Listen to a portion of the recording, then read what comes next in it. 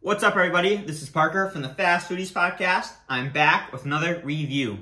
A while back, I got some people asking me to do a few more cereal reviews, so I thought, let's do it. I don't think this is a new cereal, but I haven't seen it in stores before, and I love kind of the brand, so I thought I'd try it out for you guys. Today, we're gonna be trying out Banana Special K from Kellogg's. Now, as I mentioned, I love the brand, kind of Kelloggs Special K, especially kind of like their fruit flavors. I think one of my favorite cereals was their strawberry cereal with those dried pieces of strawberries. I used to have that almost every morning when I was growing up. And I love bananas, so I'm really hoping that I'm going to like this this version of it. Let's get into it. Oh, if you want to see more cereal reviews, make sure to hit that subscribe button and turn on post notifications.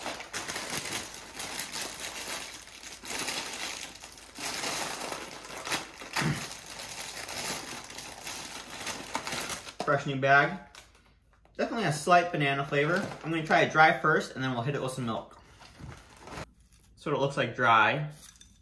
And I got a few banana pieces in there, which I'll show you. You can see that's what the banana piece looks like. I got my tasting spoon.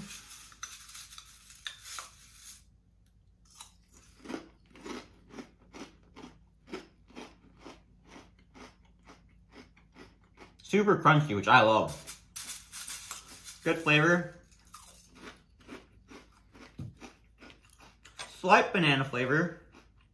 Could be a little stronger. Let's hit it with some milk.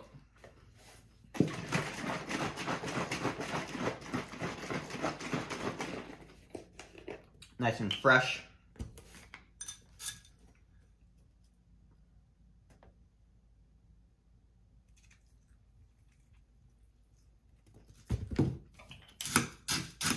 The thing I love about Special K Kellogg's, Kellogg's Special K, is that the cereal, it takes a while for it to get soggy. You know, if you have like mini wheats or something like that, they get soggy right away.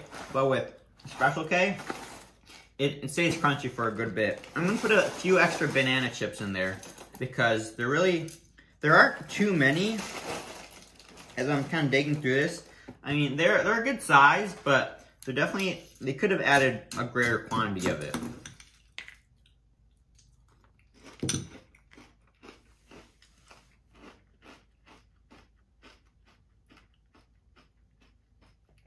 Not bad. Pretty good.